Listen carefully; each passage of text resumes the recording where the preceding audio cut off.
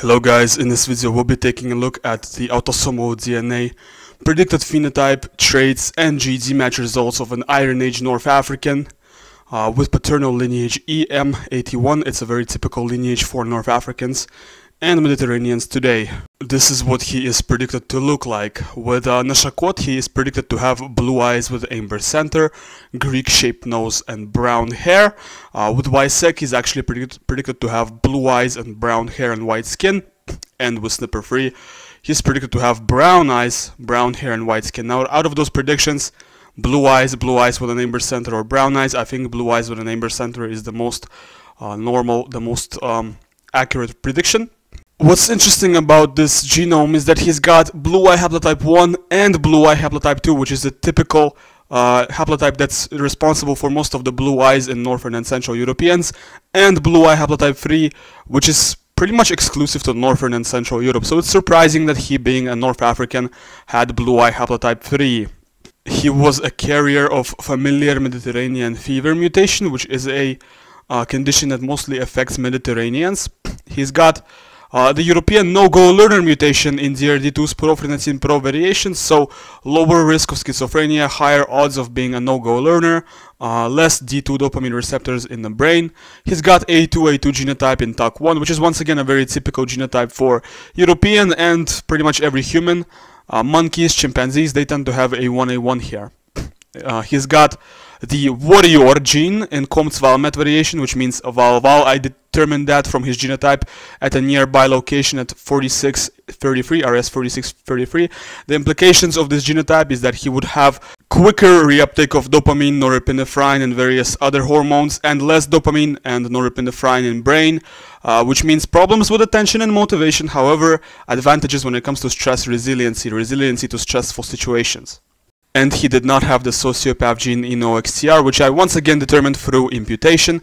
I imputed his genotype in this main variation by looking at a variation that was nearby.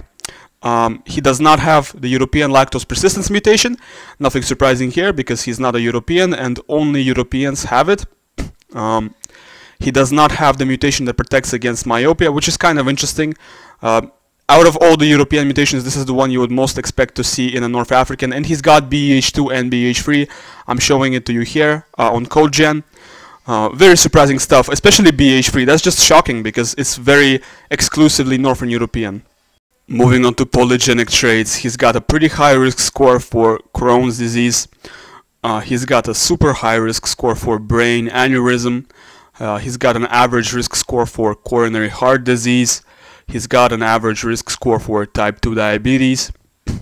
He's got a very high risk score for gout. He's got a pretty high, slightly above average risk score for schizophrenia, a high risk score for asthma. He's got an below average risk score for Parkinson's, and he's got a below average risk score for bipolar disorder. Now, this is what he scores with Eurogene K13. This calculator actually does not have a component that's meant to represent North Africans. That's why North Africans get modeled as a mixture of Mediterraneans and Sub-Saharan Africans. He is closest to Moroccans here with the Oracle, and he's actually getting modeled as a mixture of Moroccan plus Sardinian or Moroccan plus some kind of European. So that means relative to Moroccans, he's got a little bit of Southern European shift. This is what he scores with MDLP K11, mainly scoring basal and Neolithic, but he's also scoring 5.5% Caucasus and 7% European hunter-gatherer admixture. From my understanding, this is pretty typical for Iron Age North Africans to score some Caucasus and European. But very funny Oracle here. According to the Oracle, he's actually a mixture of Levant, Neolithic plus various Neanderthals. And the reason this happens, you know why this happens? Do you know why he's getting modeled as a mixture of Levant plus Neanderthal? It's because Neanderthals actually score 100% or close to 100% Sub-Saharan African on this calculator, and this calculator does not have actual African samples aside of Mota. You know, the more I do these videos, the more I realize not to take these G25 or GD match results too seriously. Anyway, I simulated G25 for him, which you will find in the description of this video. With the G25, he is closest to various Tunisians and Moroccans. This is what he scores with PanDNA LK10, only 3.5% CHG here.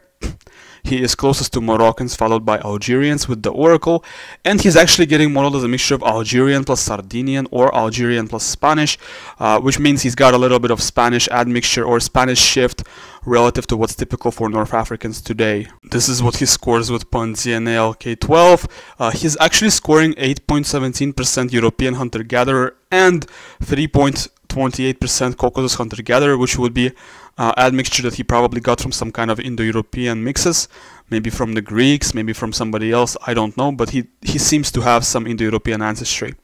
He's getting modeled as a mixture of Sahrawi plus Sardinian or Berber plus Sardinian, basically a mixture of North African and Southern European.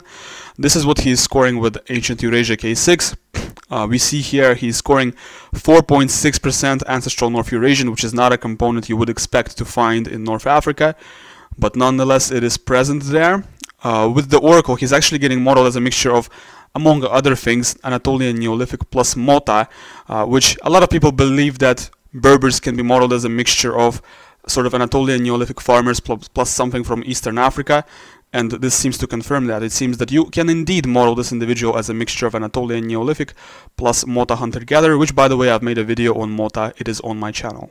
This is what he's scoring with Gedrosia K3. We can see that he's scoring around 20% Sub-Saharan African on top of around 80% West Eurasian. Now, some of this Sub-Saharan African is because he has actual like East African and West African admixture, of course, but some of it is just because due to the affinities of these Tafaralt or Ibero-Mauritians or even Neolithic farmers of Europe to Sub-Saharan African populations. So not all of it is legit Sub-Saharan African admixture. I'd say maybe 12% of it is legit, and the other 8% is just due to affinities of other components. Now, thanks for watching my video until the end. You can download the sample in 23andMe format from link which is in the description. Leave a like and subscribe to my channel if you enjoyed this video.